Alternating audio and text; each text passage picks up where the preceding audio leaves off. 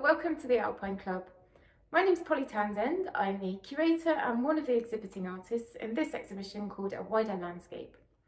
The title of the exhibition refers to the sense that landscape, and in particular mountain-based work, has long been a male-dominated genre.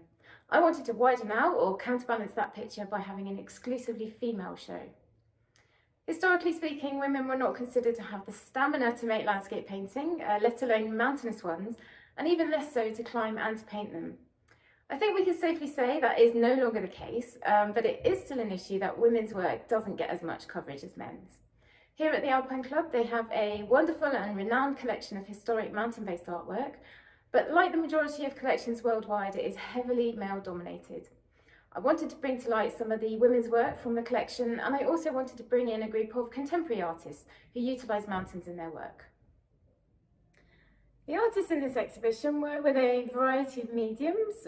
We've got oils, watercolours, acrylics, drawings, woodblocks, lithographs and etchings. And we've also got a wide range of substrates, paper, canvas, wood, metal, and even this beautiful piece by Jenny Pockley, which is done on sandpaper. Mountains are the key feature in all the works, but they're represented in a variety of ways. Some are acutely observed, some are based on memory, some are amalgamations of places, and some are purely based on fantasy or even dreams. As the first piece seen when we enter the exhibition and hung at eye level, Lisa Riggs' painting forces us to immediately confront the woman in the landscape. This provocative piece, called Lucia and the Black Swan, encapsulates both the wild and the domestic.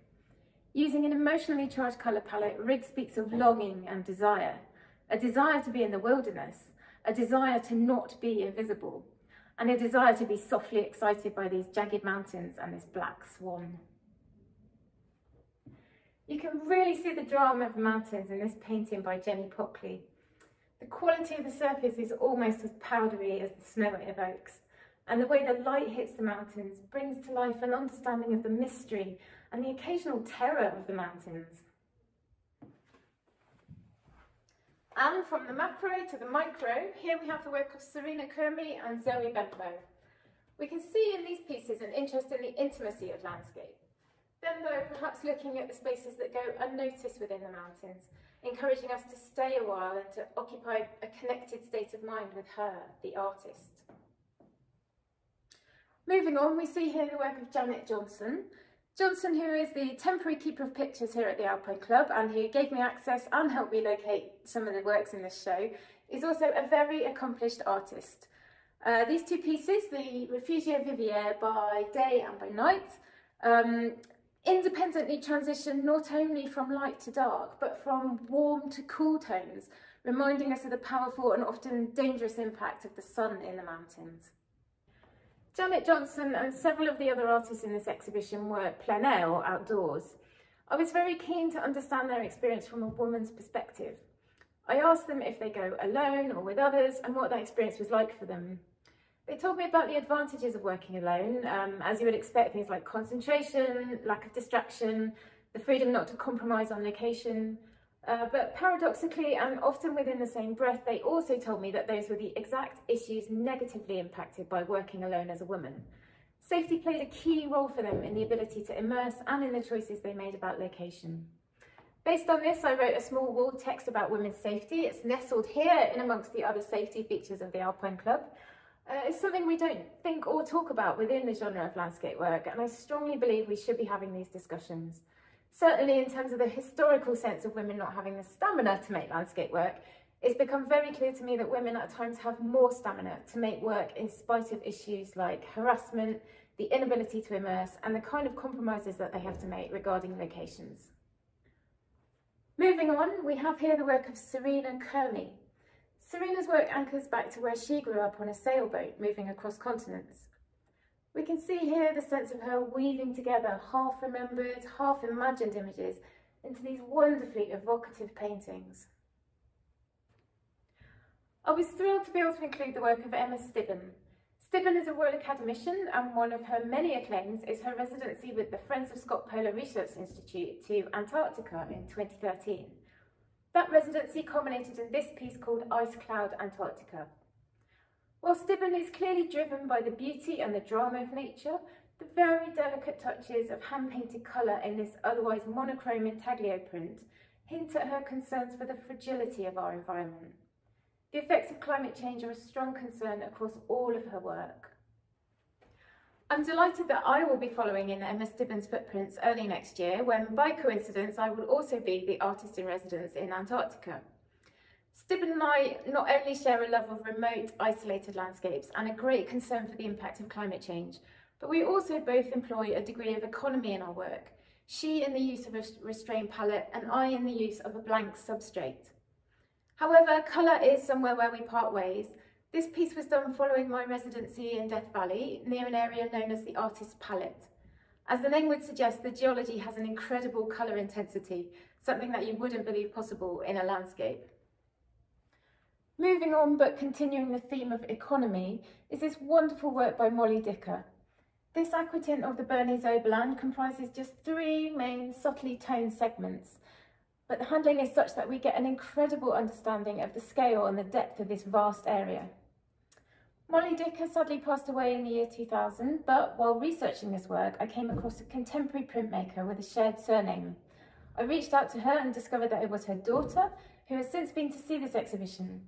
She and I were both thrilled that this artwork has been raised from the archives and is finally getting the recognition that it deserves. Behind me in this cabinet, we have the work of Una Cameron.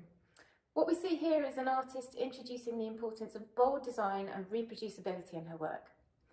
Cameron was not only an extremely accomplished artist, but she was also a formidable climber, making many first ascents in the Alps, and wearing trousers when it wasn't common for women to do so. Due to an outstanding climbing record, she was elected president of the Ladies Alpine Club in 1957 and was one of the most prominent contributors to its journal. What we see here are several of her artworks which were often used to illustrate those journals, including this one which features as a repetitive motif.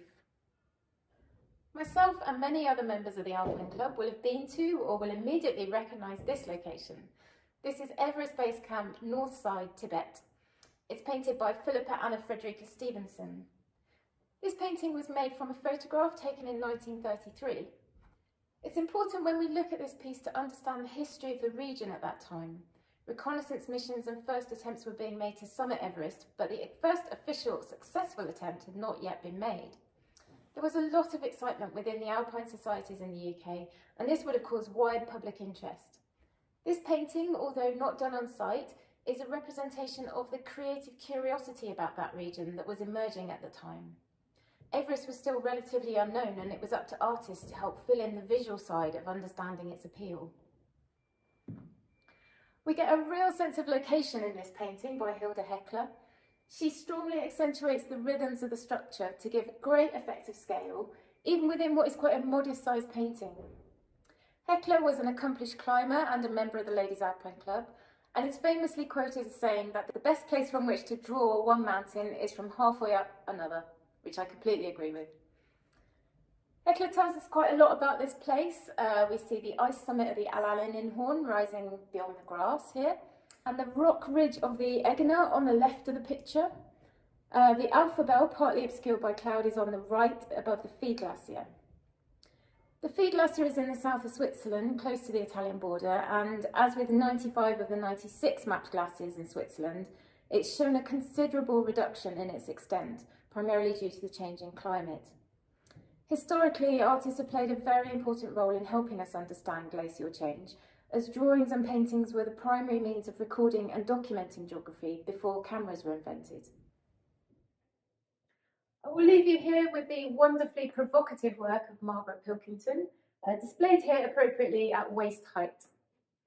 We have to question why the history of mountain art has been so predominantly male when there is very clearly a much wider landscape that we should be taking into account.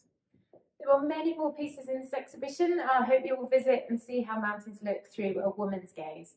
Thank you.